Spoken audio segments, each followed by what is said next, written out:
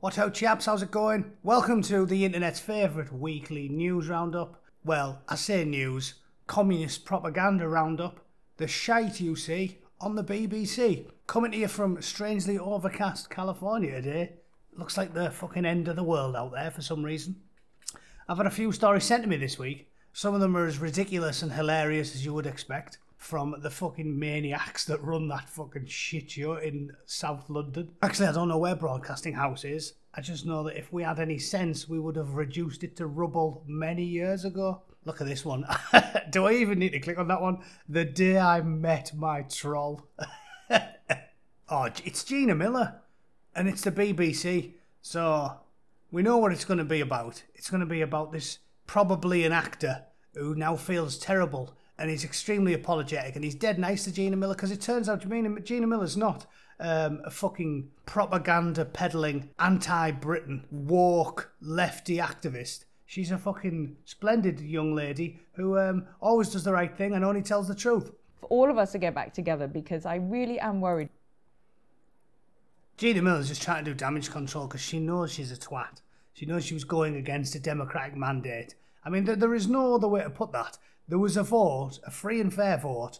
Your side lost, and then you spent 3.5 years trying to fucking vote again. Like, you can call it a people's vote. You can call it fucking Clarissa, but it was you trying to usurp a democratic vote where the working classes said, we know what, we might get fucked all the time, but at least we're equal in the voting booth. And then horrible millionaire arseholes like Gina fucking Miller and a fucking upper crust chums in the home counties trying to fuck off all the plumbers and the builders and the bricklayers because they think they're more valuable and they know better. Fuck off, Gina.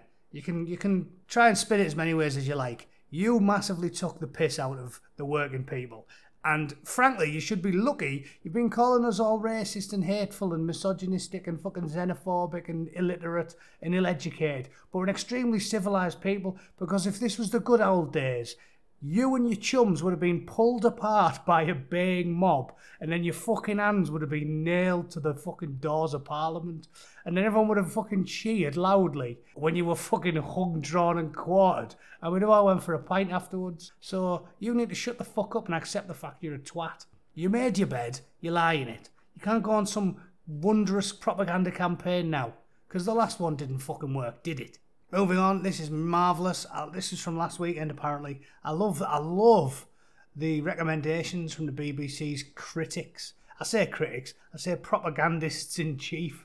But, like, it says the latest arts and culture to comfort and inspire at home. These are the BBC's recommendations for what you should be watching, right? Jojo Rabbit. Fair enough, nobody likes a Nazi, but there's not enough Nazis around anymore, is there, for you guys at the BBC? You wish everyone was a Nazi. If only 1% of the people that the BBC called a Nazi were actual Nazis, we'd be fucking swimming in Nazis. There'd be more Nazis in fucking England than there was in Germany at the height of the Third Reich. Nobody's a Nazi anymore. They lost. Nobody likes the Nazis. Get over it. Never Have I Ever looks fucking awful. But this caught my eye because it's just so bad. It's like dripping with the shit that we're used to seeing from the BBC. Just look at this review. It says, Never Have I Ever. While it might not get points for originality in terms of theme, Netflix's newest teen comedy, Never Have I Ever, is a refreshing look at the genre. Despite containing many of the tropes of adolescence on screen, the protagonist betrays her lifelong friends in pursuit of a pretty boy whom she won't eventually end up with, as she learns the deep value of human connections. This series by Mindy Kaling gets points for finally nailing what diversity should look like. So she says, it's not very good, it's not very original, but it's got diversity. Protagonist Devi is of Indian descent. So what?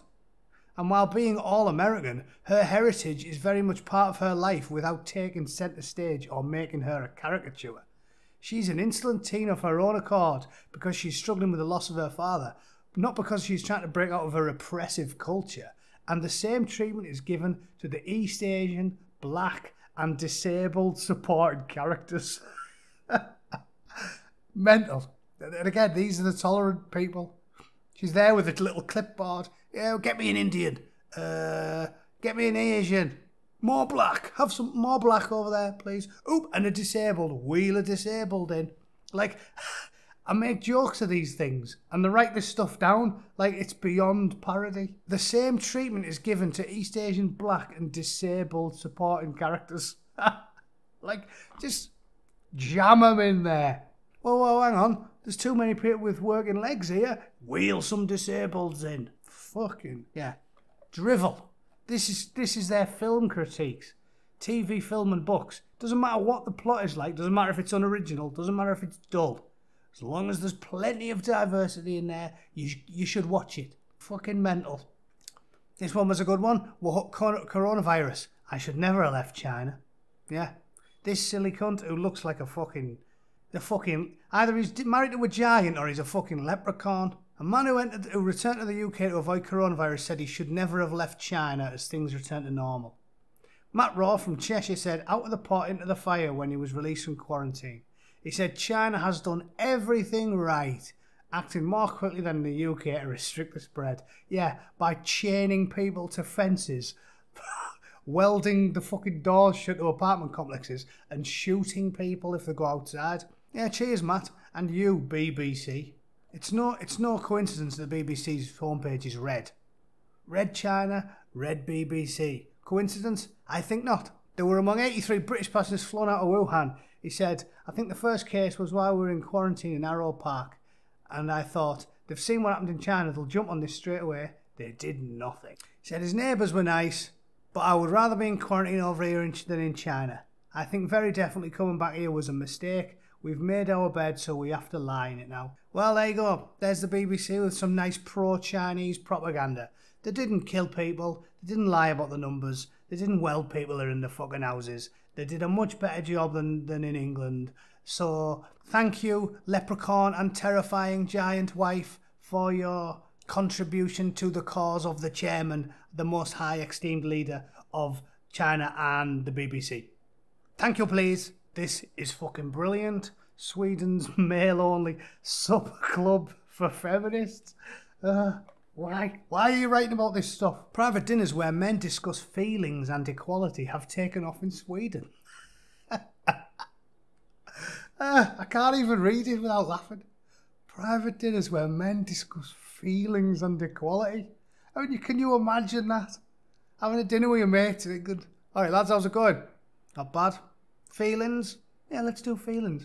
I feel depressed. Whoa. We haven't done equality yet. No football and tits. Feelings and equality. The concept isn't without controversy. I'll tell you the controversy. The only way you'll get any men in there is if you jab them in there with a spear up the arse. Get in. Equality. Feelings. Few topics are off limits at the male-only meetings attended by Swedish entrepreneur and environmentalist Johan's Reitlung. The impact of porn, groping in clubs and misogynist banter have already been widely debated.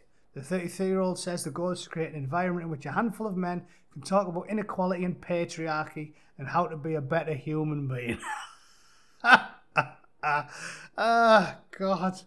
God, these men want to talk about inequality and patriarchy? Fuck off, BBC. I don't believe it. This is written by either one of the communist propagandists at the BBC and they just get actors to post the photos, or these guys are just legends. They're like pick-up artists, and they know that if they pretend that they do this shit, they're going to get stacks of clunge. That's all that's about. You know for a fact. They'll be there, and she's going to be in there, Maddie Savage, the BBC's fucking communist-in-chief. There she is. A fucking idiot. Maddie, you're off your tits, love. And the second Maddie walks out, they're going to be like, yeah, boys, we're going to get stacks of poo-tang when the BBC put this up. Feelings and patriarchy, fuck off. Probably slap Maddie's ass as she leaves the room.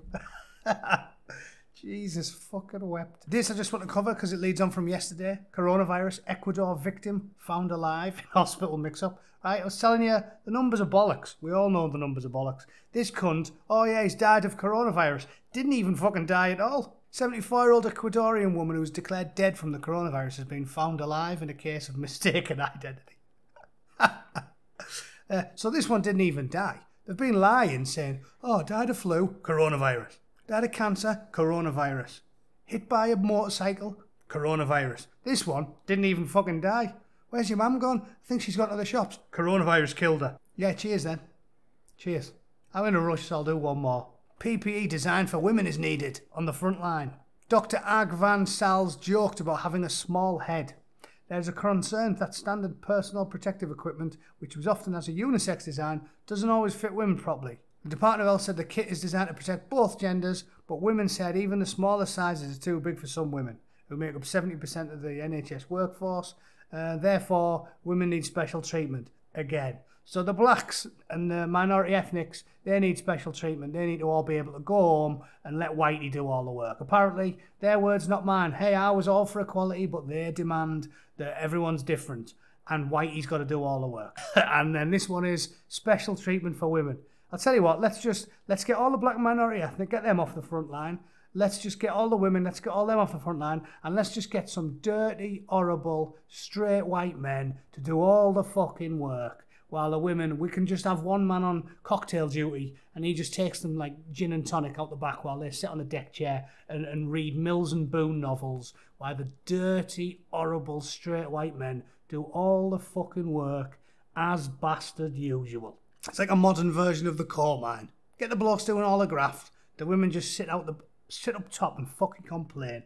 Also, if women are so much smaller and need special fucking gear because they're all little and weak, why can we have 6'3" male weightlifters with big hairy legs and big hairy cocks beating women in the powerlifting, in the female powerlifting at the Olympics? Seems a bit unfair to me, but again, in the topsy-turvy world of BBC, women can be different but the same.